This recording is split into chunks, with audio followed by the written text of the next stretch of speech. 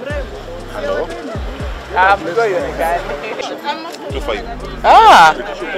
Ala. Na umedunga wapi kwa siku? Ongelelea hii. Umeitest? So, thank you so much, members of the media, the Fourth Estate, and the clinical officers who are surrounding me here. I am Austin Odur. I'm the National General Secretary of the Kenya Union of Clinical Officers. Today, we are gathered here in the lakeside city of Kisumu, where the Nyanza and Western caucus of the Kenya Union of Clinical Officers are here to make a statement. And this statement, we are making it to the public, to the county governments, to the national government, and to our members. So, you know very well, the clinical officers fraternity are doing the 11th day of national strike. And in the 11th day, we've been engaging different stakeholders, that is the Ministry of Health, but unfortunately, we have not engaged the Council of Governors. Reasons that we will state in a press statement that I will be reading shortly. So I'm here flanked by the branch chair of Kisumu, that is Vincent Owa, together with the officials. We also have members of the executive branches of all the counties within Nyanza and Western. That's a total of 10 counties. So I just want to read the press statement. Then after that, we'll answer questions, and then we will we'll bid it goodbye. So this is the press statement by the Kenya Union of Clinical Officers on the ongoing strike here at the Jomo Kenyatta Sports Ground in the beautiful city of Kisumu. Today, 11/4, 2024. Today we are gathered here at the iconic Jomo Kenyatta Sports Ground in Kisumu. We, the Kenya Union of Clinical Officers, we convene here as we hit day 11 of our nationwide strike. We had issued a strike notice demanding action on 10 critical issues. Despite engaging the Ministry of Health, the Council of Governors has failed to comply with the court orders, and where they have asked to finalize the collective bargaining agreement. This Monday saw a successful demonstration in Nairobi targeting the COG, SRC. We also went to Parliament. Today we are in Kisumu to augment the resolve. We advise our BSc interns to hold off on picking internship letters until the initial pay matches PSC job group or establishment. These interns are qualified professionals and not mere students. The enhanced risk allowance signed in 2021 by the former Cabinet Secretary for Health, Senator Mutahi Kagwe, remains unimplemented. We urge the government to honor this agreement. The conversion of UHC staff to permanent and pensionable status is stalled at the county level, and we know the reason why. We urge the Council of Governors to expedite approval given the staff's inavailable services during the pandemic, and we all know that. We are also saying that NGOs in Nyanza and Western regions who have employed around 2,000 clinical officers, we are calling upon the county governments to also convert these positions to permanent and pensionable. Ratification of the Clinical Officer Career Progression Scheme is essential for operational efficiency. Counties in Western and Nyanza have failed to employ, promote, and resignate our members, affecting morale and exacerbating staff shortages. We commend, and this one should be taken very seriously. We commend the Governor of Siaya, James Orengo, for supporting our ongoing strike. And we urge other governors to also do the same as we prioritize dialogue with the COG for CBA realization. We want to say that our strike persists and no force can deter us. No force, completely no force on earth can stop us until our demands are met. Rumors of strike cessation in specific counties are false, null and void. Our strike is legally protected, and attempts to obtain court orders by some 8 county governors fell yesterday. And the 10 issues that we are demanding, I've just enumerated them there, but in summary, they are employment, employer to recruit over 20,000 unemployed and qualified officers. Government to provide comprehensive medical cover. Ministry of Health to pay clinical officer interns. Our BSc, we told them to stop taking those letters until they are paid as per PSC guideline or how they were paid before. Counties withheld salaries to settle payments. Employer to give confirmation letters to permanent and pensionable for UHC staff. Public Service Commission approve career progression guidelines. State to finalize and register CBA in court within 7 days. Kirinyaga County to reinstate dismissed clinical officers. Health Ministry to give letters of promotion and enhanced risk allowance of 15,000. Actually, the enhanced risk allowance of 15,000 is why you are seeing us here on the streets daily. From coast to northeastern to Rift Valley to Nyanza, we are on the streets daily. We are not even eating, just because of this 15,000, which had already been signed and agreed by the senator, by then the Minister for Health, or the Cabinet Secretary for Health, Mutahi Kagwe, signed and agreed, and the reason why they agreed, it was justifiable. It was justified that 15,000 risk allowance to be given to clinical officers. The Council of Governors, led by then Wycliffe Oparanya, who was the governor of Kakamega, refused to sign their part. So as we are just asking for what is due to us, the 15,000 risk allowance, and you know very well, the clinical officers are the frontline health workers. If there is an outbreak of a disease here in Kenya, the first casualties, 70% of them will be clinical officers, because we are the first people who get into contact with these patients. Just across here, the Kisumu County Referral Hospital, when you go there, those 80% of the patients there will be seen by clinical officers, and that is justifiable. And that is why we are asking for the 15,000. The national government had already signed. It was the turn for the county governments. The court, when we went to court, the court ordered that we go to the negotiation table with the Council of Governors together with the national government, so that we come up with a CBA which was supposed to be completed and registered in 90 days. That was in 2021. The Council of Governors refused to attend those proceedings. And you know, by the Labor Relations Act allows for conciliation. A conciliator was appointed, still the Council of Governors refused. It reached a point where the conciliator gave a report, and it was a very heartbreaking report, that the Council of Governors have refused to come to the table, and they left it to us to call for the strike. And that's why we're saying the strike, the 11th day strike, which the clinical officers are on, is protected, and there's nothing that the court can do. And that is why you saw the county governor of Nyeri and Tarakaniti running to court to seek conservatory orders to stop the clinical officer strike. They were told by the sitting judge that we cannot give a conservatory order, yet this strike is as a result of a court process. The court told us that they come to the table. They didn't come to the table. So what next? The labor laws are very clear.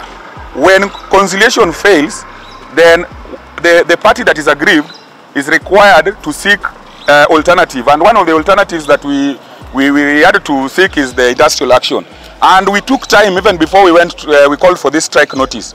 We decided to still engage, write letters, but there was nothing forthcoming. So that is why we are on the streets. We are also on the streets because of the UHC staff. The government of Kenya has already provided almost 6 billion Kenyan shillings to convert the UHC staff, where we have almost 1,000 clinical officers under the UHC, to be converted to P&P.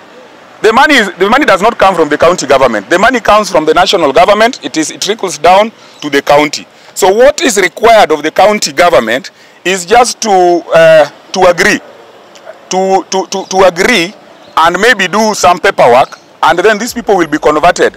But you see, at the helm, there is this this troublesome chair, Ann Mumbi Waiguru, who in fact we have already started a petition. We want to remove her from that position of the Council of Governors chair before even her term end. So we want we are in the process of removing the Council of Governors chair before our terms end, because what is required of her is just to confirm that these UHC staff are our staff. The money is from the national government. We have no problem with it. Can we convert them into P&P? And also, we are also concerned. The Director General of Health, Dr. Patrick Amoth, has been reported, has been visiting radio stations, TV stations, and giving damning reports that clinical officers are only found within Kenya, within the territory of Kenya. We want to say that this is false. This is someone who is lying to the nation, considering that is the principal advisor to the president on matters health, lying to 50 million Kenyans, lying to the president of the Republic of Kenya, not knowing that we have clinical officers in the East African community. We have clinical officers in all the East African communities. There is even a letter lying at his office, unless if he took that letter and put it under the desk. There is a letter lying at his office where clinical officers, the leadership, and the top clinical officers are expected in Dar es Salaam, where they are supposed to meet the Council of Ministers of Health. Why?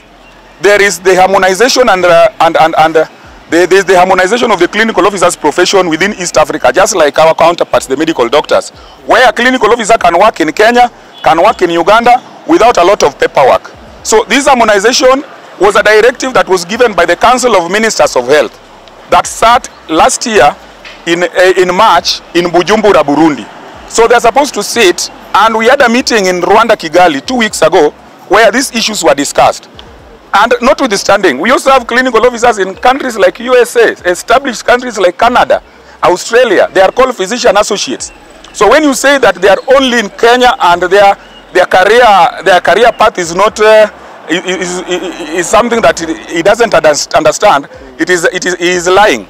And remember, this week the Minister of Health is expected to sign to approve the career progression for clinical officers. So why are they approving it? Because we know the role that the clinical officers play. So again, he is also on our chop list. There is a petition that we are also planning. We want to remove him before even he goes for interview. Here is shortlisted for the position of Director General. And we are saying that you cannot hold that position when you are lying to the public. We are telling the Ethics and Anti-Corruption Commission to march very fast to Afia House and get hold of Dr. Patrick Amoth, because he is lying. And when you are lying, you don't qualify to hold a big position like the Director General. And in fact, he has been acting for more than 15 years. He has now broken the record of that Malaysian DG who had acted for 20 years. So his acting role comes to an end, and we are also going to seek for his removal from the shortlist, because they are able people who can even hold those positions. Even clinical officers can hold those positions. Yes. We have clinical officers with PhD. We have professors. We have several. The first ENT surgeon for the first president of Kenya, Jomo Kenyatta, was a clinical officer. So we are telling him off, and as a union, there are mechanisms that we've put in place to ensure that it doesn't get confirmed. There are very many Kenyans in that field. So I think that is, in short, what I wanted to say, unless if my chairman here wanted to say something. As I've been told, I'm called Awa Vincent, Chairperson, Kenya Union of Clinical Officers, Kisumu County Branch. I would just want to emphasize on issues that affect us as Kisumu County. You realize that there was an ongoing promotion for clinical officers, and we have quite a number who have not been promoted.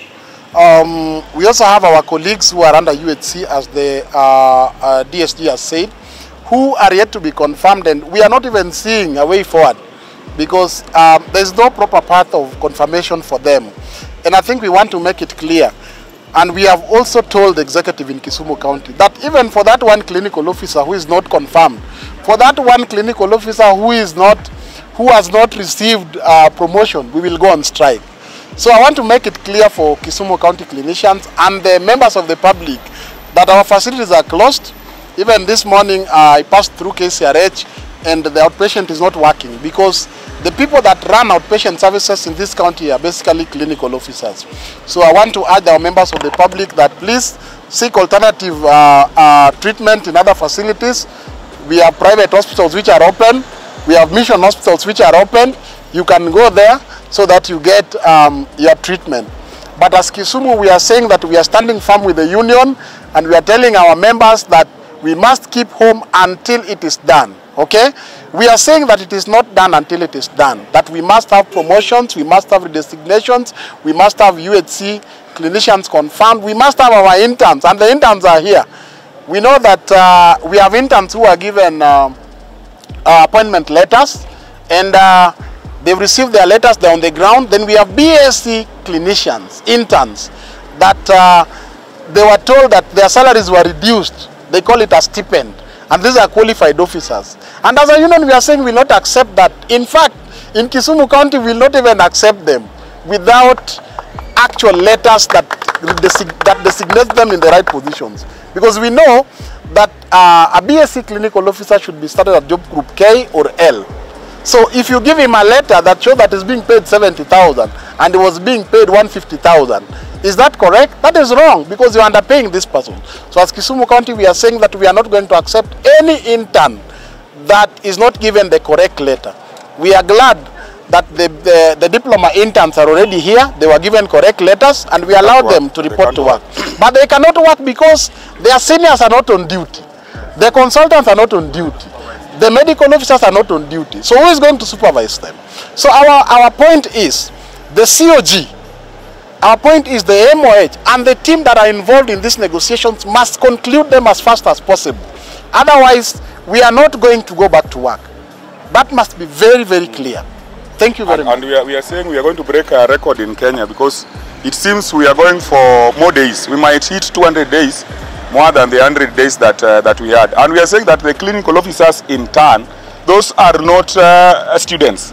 They are saying that they are students. I saw SRC chair saying that they are wanatuonea huruma. Wanatuonea huruma wapi? Na hawa ni watu wenye wamemaliza masomo, wamepata cheti, they have their certificates, people who have their papers and already left. They are just prescribing what is required by the Clinical Officers Council Act, which is a law that for you to get a full license, you must undergo a 1-year internship.